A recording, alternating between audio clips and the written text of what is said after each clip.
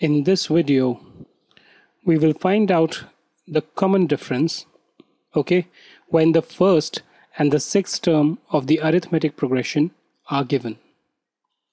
If the first term of an AP is 15, and the sixth term of that AP is 0, find the common difference.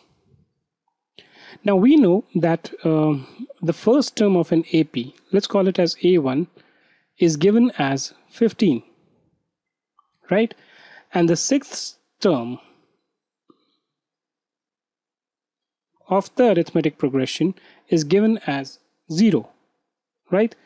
But we know for any particular nth term, we can say that the nth term is equal to A1 plus n minus 1 times t, right? Where A1 is the first term of the AP, which in our example we have taken as 15, plus n is the number of terms. So if this is the sixth term, so n over here will be 6 minus 1 times the difference. Now difference, we don't know what it is, but we are told that this term is equal to 0, right?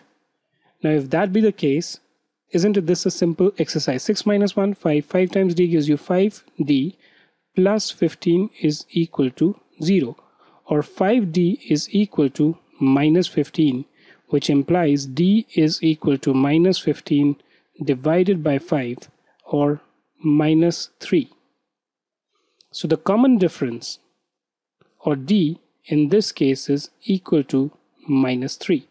We have been interchangeably using the word A1 for the first term, either A1 or A. Both of them have been used for the first term. The nomenclature does not make a difference, right? As long as you understand that in a particular situation it's A or A1, you may call it by whatever name.